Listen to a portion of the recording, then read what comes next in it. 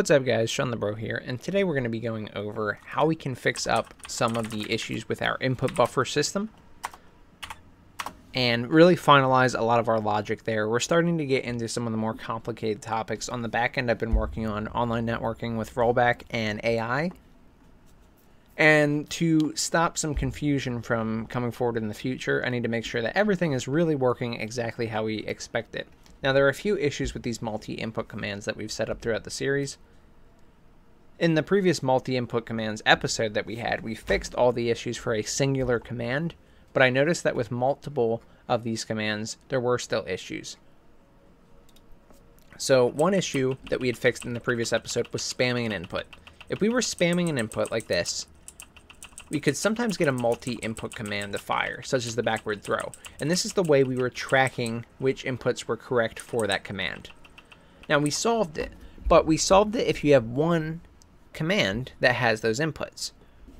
Additionally, our isCurrentlyHeld boolean was not working properly for those commands. So if we go to our mutant BP, and I'm going to search the details for my commands, you can see on my backward throw command here, I have to hold light attack and heavy attack together to perform this command. You can see if I press the light attack and heavy attack together, I will perform the backward throw. That is the grab for it. You can see if I walk toward the opponent and use it, whoops, then I can use it as well. So I am able to perform the backward throw normally, and that is good. However, if you watch this window now, over where the mouse is on the right, check these isCurrentlyHeld variables. They were not actually working properly. There were a few instances where they weren't being reset properly, which was also allowing us to use commands when we didn't want to. So now I'm pressing the light attack, and it's checked, and as soon as I release, it's going to go away. Press, release, press, release. No matter how many times I spam this, it's going to keep going away. It's not going to stay and get stuck there. Same goes for the heavy attack. Press, release. Press, release, press, release. So we're fixing up that today. I'll also be fixing up issues for other commands that have multiple buttons attached to them. So for example, my X light attack is in this list as well. And it is light attack and medium attack. So having light attack and medium attack here means that if I were to press 1, you can see that isCurrentlyHeld goes to true, and as I release them, it goes to false. That's working well. And I can also trigger this by pressing those two buttons at the same time. Now, when we implemented macros, we had the macros working for any command that we want or any set of buttons that we want, but there was another issue where sometimes the macros might actually fire off the first input given in the macro, such as light attack, which would cause the character to use the light attack command as opposed to the X light attack because the second input was not received by the character before they went into the light attack. That will also be solved today. So now you can see I can use both my macros with 100% accuracy. Here's the first one. And we'll go up to the backward throw again.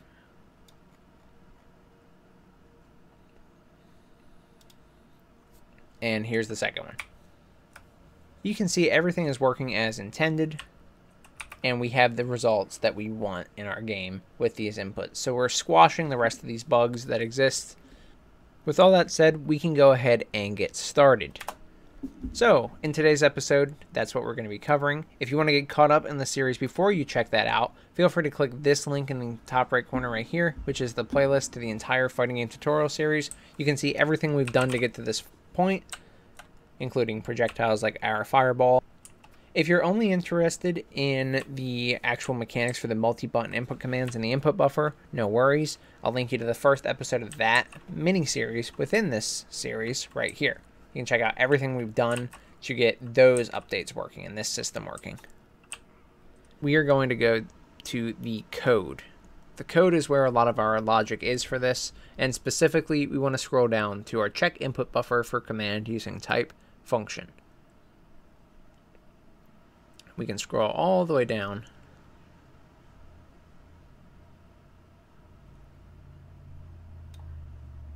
Here, check input buffer for command using type. Now, in this function, there's a lot of logic, as I've discussed plenty of times, and we are going to skip most of it today because it's already been set up in previous episodes. The important part and where we're going to is where we check if the correct sequence counter is greater than -1. When our correct sequence counter is greater than -1, then we know that we still have to check inputs within the input buffer and compare them to inputs within the command list to determine if we performed any of the commands in that list. At this point, we were checking all the criteria to make sure that we've pressed a correct input. Now, the logic in this function is actually pretty solid. We don't have to change almost anything. What we have to change is the order of operations here. One of the issues I mentioned earlier in the episode regarding the inputs firing when you were spamming away. So if I was pressing light attack and I kept spamming it, I could trigger a backward throw when I shouldn't have. I should need to press the heavy to trigger it. That comes from this, actually. So before, on line 1641 here, I was checking if, and then I was checking this section right here. Then I was doing or, and I was checking this condition right here.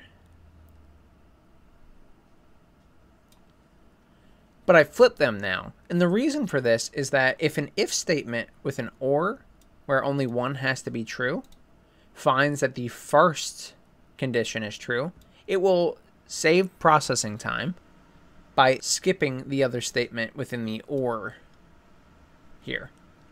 So typically what we were doing is we were checking to see if the type pressed within the input buffer matches the type expected from the command we're looking at. So essentially, if the command is to press forward in the light attack and the player presses forward, well, they have a correct input that is expected for this command. However, if that was true, it was then skipping the or statement and it wasn't checking against this at all. That would be fine. It's just an if statement, right? We know that one is true and it's an or condition, so why don't we just skip past it? However, something vital that I missed is that is input and multi-input command is being called. So when we were checking to see if the input that we're pressing is within one of the commands that requires you to press and hold multiple inputs at the same time, we were setting a Boolean in here called is currently held. So let's take a step back and let's look at this function now. Let's go to is input and multi-input command. Then we'll come back here. Now, I've changed this function a little bit. So this is what it looks like. This is what yours will look like, the commented out section here. The important part is that we were setting the is currently held Boolean to be true. This would only be true if this function is called. This is the only place we set this Boolean to true. So notice, if we skip this function call because this condition is true, we can't set our Boolean to be true, even though we have technically pressed a correct input. Because of that, our is currently held Boolean was not being tracked properly. Thus, we were unable to guard against it when we went into the if statement, is input and multi-input command, because we were checking to make sure that this Boolean was not already true at the time of pressing it. Well, guess what? It wasn't true, because we had already pressed the input, went into this function, and this function determined that is currently held was false, because we never set it to true. We skipped it. Long story short, by switching the order of our conditions in the initial or statement here, we can fix up the issues with is currently held, and thus we can fix some issues with spamming inputs to be able to trigger the incorrect commands.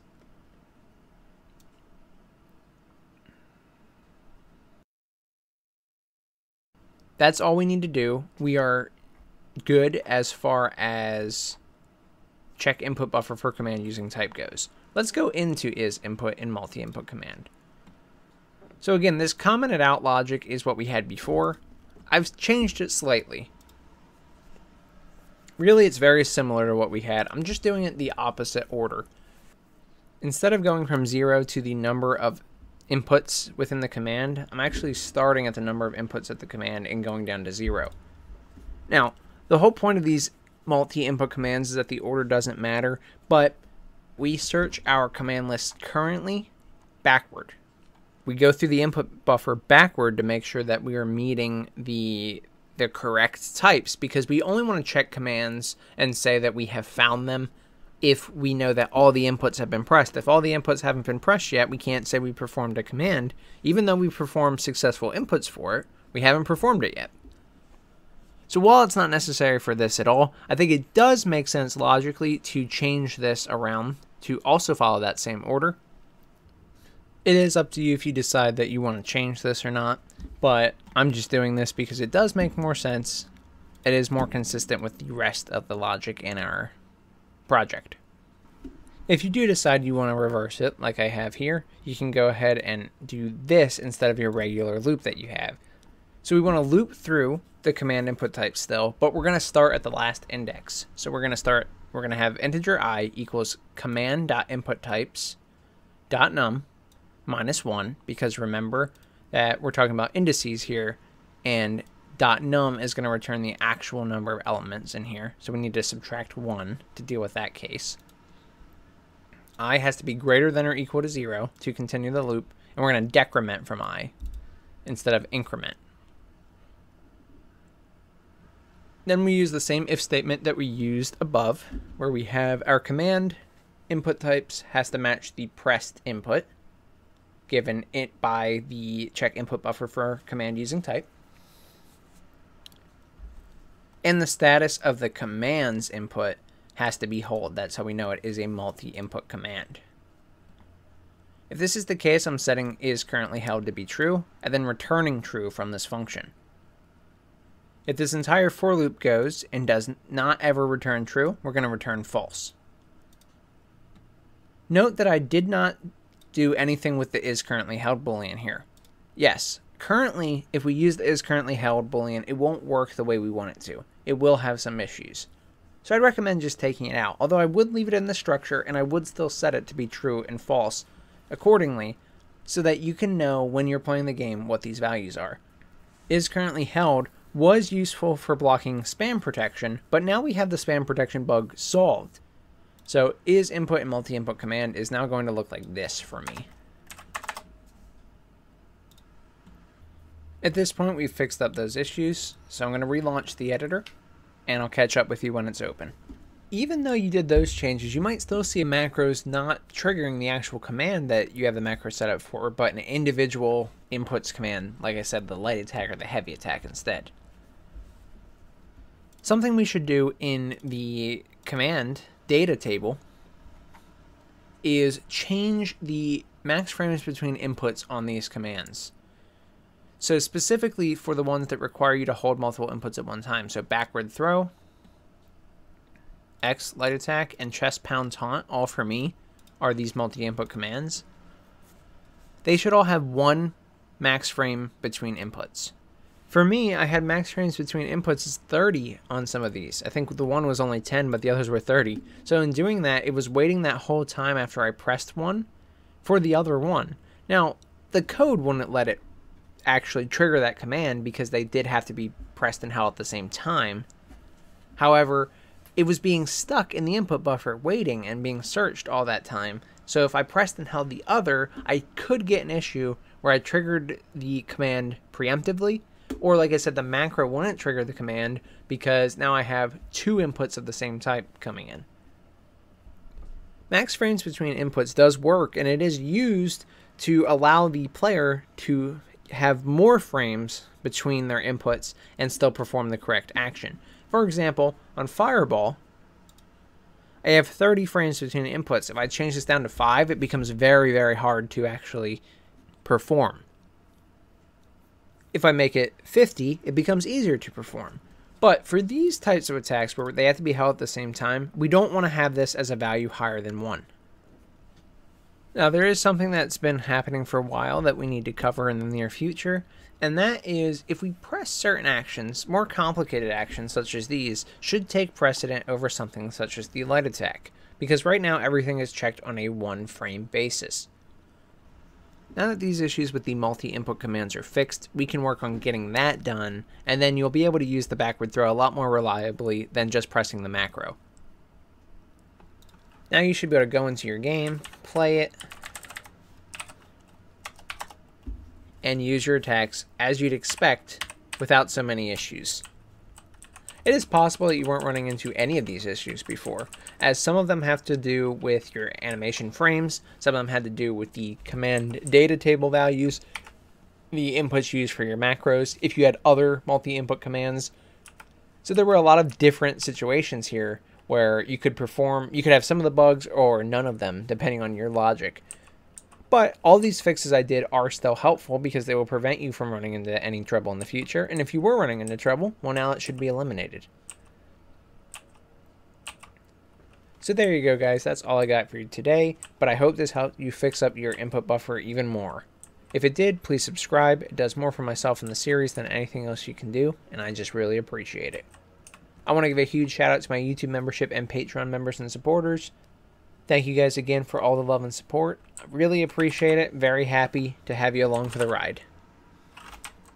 If you had any issues with this tutorial or any of my tutorials, feel free to join the Discord community. I'd be happy to help you out and assist you with anything you need. It's completely free. Like I said, guys, that's all I got. So thank you so much for watching. I'm Shawnthebro, and I'll see you in the next one. Goodbye, guys.